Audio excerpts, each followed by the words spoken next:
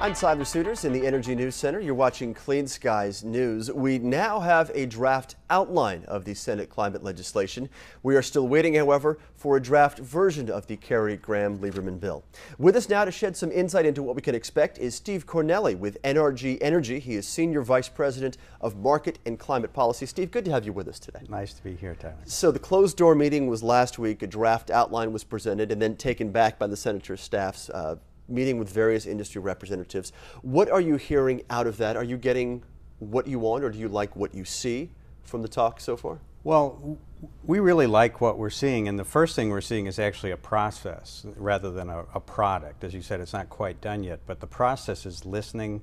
It's meeting with the people who in the past have had real problems with comprehensive climate and energy legislation, and listening to them and talking with them about what they want to see and what they need to see in a bill to allow it to go forward. And we think that's a critical first step in a realistic bill, and in one that can get 60 votes and pass in the Senate, which is what we'd really like to see. Now, you phrase it going forward and also a realistic bill. I'd like to read a quote to you from John Kerry after that meeting, and he was pretty tight-lipped, as were Lindsey Graham and Joe Lieberman, about what was discussed.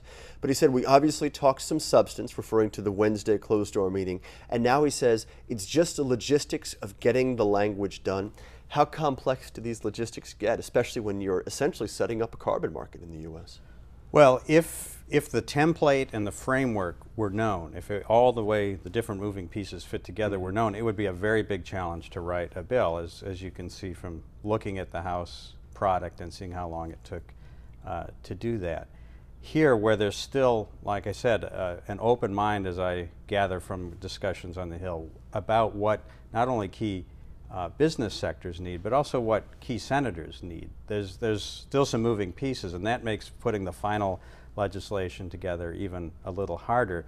As Senator Kerry has said, he thinks he can get it done by the Easter recess, and we think that that's probably realistic in light of the complexity, but the fact they've been working on it a long, long time over there. 8 titles included in the outline so far. It seems that the issue of capping carbon emissions would be the most important to NRG or any utility, because you would be facing a cap starting in 2012.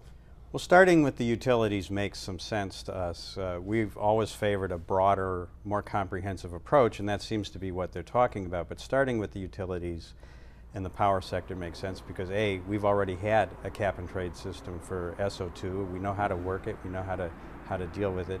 And B, many of us in the power sector, including NRG, are actually taking real aggressive steps now to invest in low carbon technology, exploring offset opportunities, and really getting ready for a trading emission system as we anticipate they'll provide. Does that mean you're preparing for more of a cap and trade rather than the cap and dividend that is set out by the CLEAR Act, which seems to be getting momentum among the senators who are writing this bill? Well, our sense of this issue is that there will clearly be a cap for the power sector.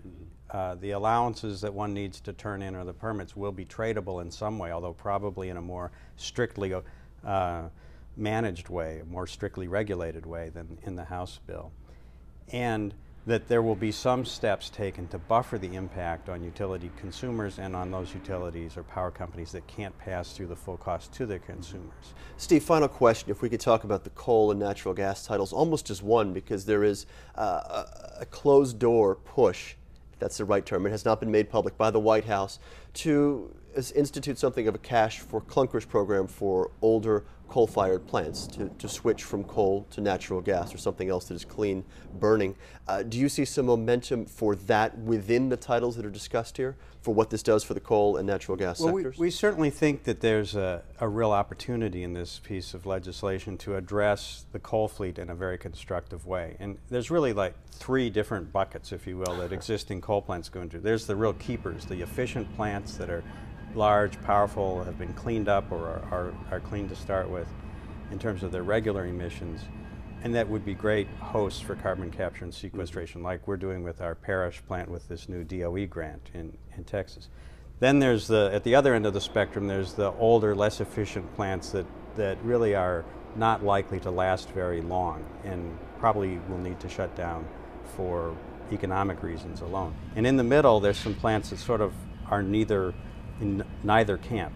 And those plants really need two things to deal with those. We need certainty about what the regulatory structures, and we need market signals about should we fix them up to make them low carbon plants, or should we essentially replace some of them with natural gas that's clean, or with renewables, or with nuclear.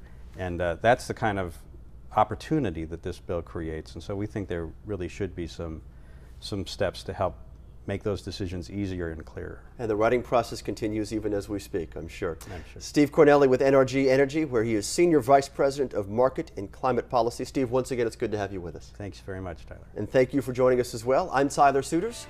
You're watching Clean Skies News.